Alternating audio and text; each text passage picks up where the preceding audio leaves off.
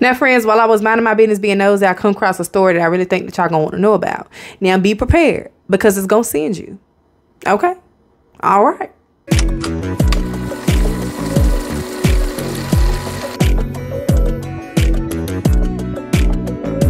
Now, if y'all was on my TikTok, friends, y'all saw me talk about this lady by the name of Georgia Tann. I only did 3 minutes, but I feel like you need more. You guys need more information because, baby, that's not all of it, okay? That was just a big high level, cliff notes. That's what that was, okay? So I want to tell y'all about start to finish how she belonged in the deepest depths of hell. Point blank, period. Okay? It ain't no getting around. And I often wonder to myself, how are these folks on God's green earth walking around here this evil? How? How can people be like this? Now, what she did involve the misplacement of kids from their homes into foster homes and adoption agencies. But how she went about it was just out of this world. So y'all stay tuned. Now, Georgia Tann was born in 1891 and she was born in Mississippi. Now, this all them the two details that you need right there. That's all you need to know. Mississippi, 1891, you already know it's about to be something crazy. All right. 1891, she's born to a judge. Now, this judge knows the law. Daughter, born in 1891 in Mississippi. Baby, this is just a recipe for disaster. I'm just going to go and tell you how I feel about it. And people should have seen this coming a mile away. But this is what happened when you know somebody, okay? You don't really have to know anything, but if you know somebody, you can get in where you fit in. It ain't about what you know, it's about who you know. So her dad was a judge. She wanted to be a lawyer. The judge said there's no room for that for women, okay? At that time, there were no women's rights, and she couldn't do what she wanted to do. So she went on to college for music, graduates for music, gets a job in Texas as a social worker. How them two... How that add up? That's what I feel like. How that?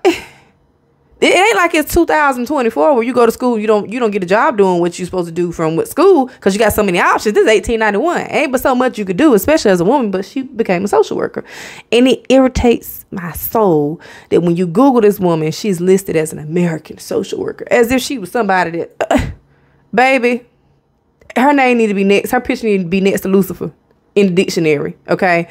But she became a social worker in Texas and literally got fired after a year. After a year, y'all, of working, she got fired. You know why she got fired? I bet y'all know. I guess y'all, I think y'all can guess it because my friends, y'all be on point over here. She got fired because she was misplacing children out of the home. She was taking kids out of the home, putting them up for adoption and foster care with no grounds to do so. So once they saw that, they were like, girl, bye. Get on out of here. Bye, girl. Because y'all know Texas was a little different because Texas was its own country at one point. I know that's a whole nother thing. I don't include Texas in the Mississippi. Now, I'm not saying they ain't had no stuff going on, but it was a lot of tug of war between Texas and Mexico, and then Texas became its own country, then it became a state. So I'm not going to wrap them up in what the 13 colonies was doing, okay? But in Texas, they told her she had to go. We ain't doing it over here. So before she left, she took one of their employees. You want to know why she didn't want the employees? Because she hadn't gotten in a relationship with one of the girls out there, okay? The girl was about 8 years younger than her. I'm going to put a picture of her up here. Or at least her name. I'm going to try to find a picture because I'm drawing a blank. Can't think of her name right now. It's like Annette, Jackie, something like that. I don't know. It don't matter. She got in a relationship with this girl who had just had a baby out of wedlock. The girl was 8 years younger than her. She adopted a child, meaning Georgia. She adopted a child. And then she helped to raise this girl from the office. She helped to raise her child. She took the girl and the 2 kids to Tennessee, where she began social work in Tennessee. Now, back then, there wasn't no internet. So it won't like, you know, you could lie. You could say, hey, I work for the president of the United States. You can say whatever you want to say. Ain't nobody going to be able to call and verify. If they do, you know, send a little letter somewhere. You can intercept it, send it back, put a little stamp up there. It's so easy to get away with stuff back then because it wasn't electronic verification. Okay. Just 20 years ago, you can get a credit card, no problem, in the mail, not even yours. Like, I don't know about it because I wasn't grown, but still. So she becomes a social worker at the Tennessee Children's Society home, right? Now, I don't know why people are like this. She gets into this home. Now, at the time, there was no charge for adoption unless You were doing private adoptions. But let me explain it. There was a $7 fee associated with adoptions. That's just for like research and whatever they might have to do. But the way at the time the government set it up was that they did not want people to try and come in and outbid someone for an adoption. They wanted those kids to go to the right homes, right? They wanted them to have a love and have a genuine home that they belonged in versus someone buying them. Okay, so they only charge about $7, which 1891, well, not 1891, 1920, that's still a lot of money. It's not a lot, but $7 is enough. So what Georgia did is she got in there and did like a hostile takeover, baby. She got straight to the top immediately, just conniving. Gets in there and she starts arranging out-of-state private adoptions. That way, she can charge hundreds to thousands of dollars for this. To pay for like travel, to pay for hotel stay, whatever it is that she claimed she was paying for. But that wasn't what was going on at all. I'm going to tell y'all what was going on.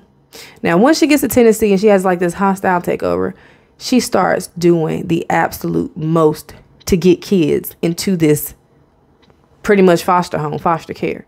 She would go into neighborhoods. See kids outside playing. They see her, older lady, curls set, driving a Cadillac or shiny car or whatever. I don't even think it was a Cadillac. Don't let me lie to y'all. But a shiny black car. This is what the article say. And they would be comfortable to come up to her and she'd be like, "You want to ride in my car?" And they would say, "Yeah." And she would take them. Gone. Hospitals.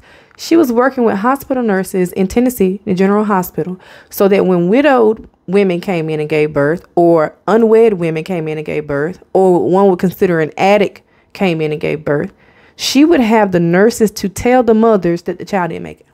Didn't make it. Sorry. No, you can't see the baby. Whole time, she done took the baby.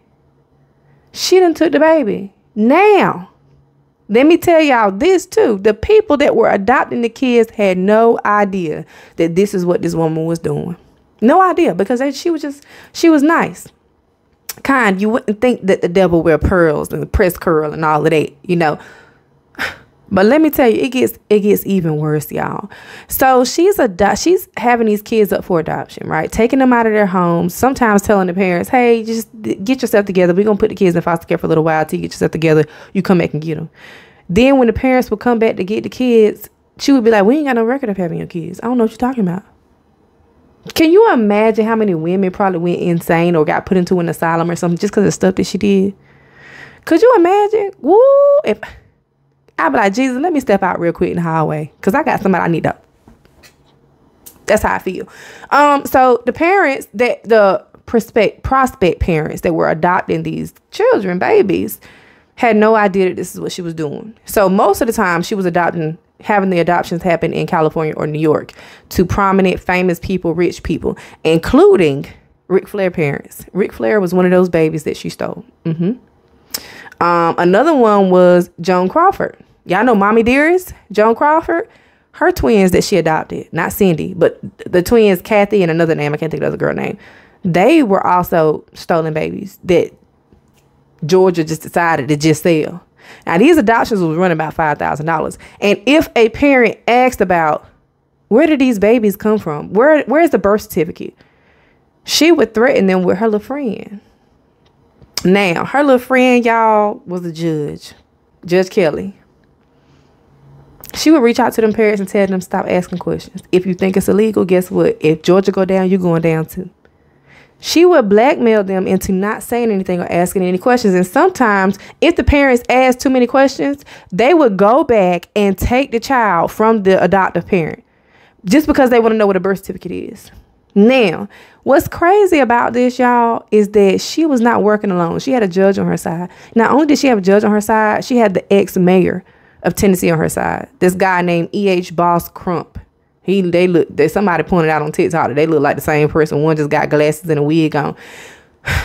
Disheveled. Just terrible, horrible. So he was working with her to help cover up her tracks and store money in like offshore accounts and things like that and explaining to the government. Now she's getting all this money from adoption agencies and the government is paying this particular agency $65,000 a year. Okay, that's outrageous.